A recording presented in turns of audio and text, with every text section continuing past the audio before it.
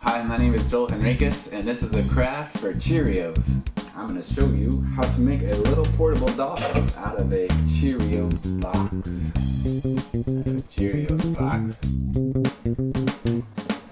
Okay, so for this craft, you might actually need to eat 2 boxes of Cheerios because we need to use a little bit of extra cardboard from another Cheerios box for the little chair and the furniture and stuff. So first what we do is we take a craft knife and we just cut out our opening. Leave a little bit of a border around the edge because it'll make it a lot stronger. You don't need to measure anything. Just get a knife or scissors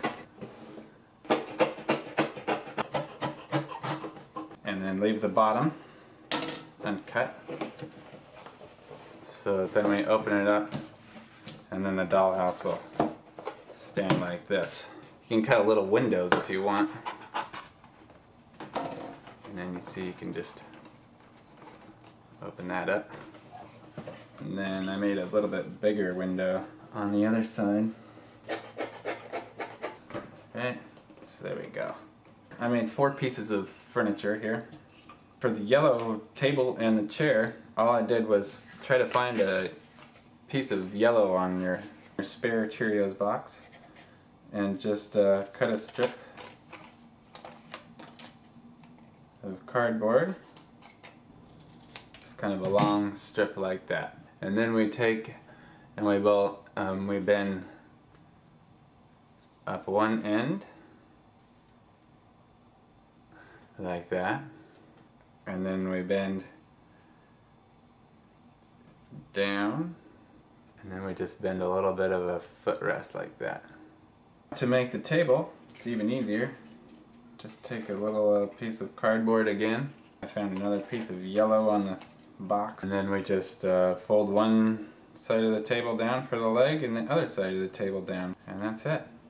Then you have a table. To make these little dining room chairs, cut 2 strips of cardboard.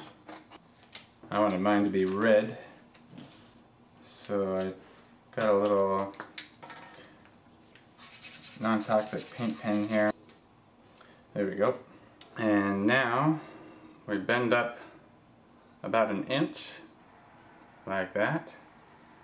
Make another fold for the seat of the chair and another fold for the leg, and then I have a little double-sided clear tape here, and you can stick a piece right in that fold so that you can stick it together and make the chair back stay. I've got a little extra length on that one, so I'll trim it off so that it stands up properly, and there you go. Do the same thing with this one. Finally, I cut out a little piece of magazine for a rug that I put my table and chairs on. You can cut out something for the wall if you'd like. I have a little tiny printout of a painting I did. Put that on the wall. Stick it on there. If you want to have it be able to close nicely, you can take one last piece of cardboard. It looks like that. Here we go, a couple of staples in there. You can use these little Velcro stickers. Stick one end of Velcro over there. I'm going to stick this one on here so it's lined up, and then we'll put it right where it goes, and then we'll attach that, press it down there nice and tight. Done. Now it closes. So that's it. Don't leave home without it.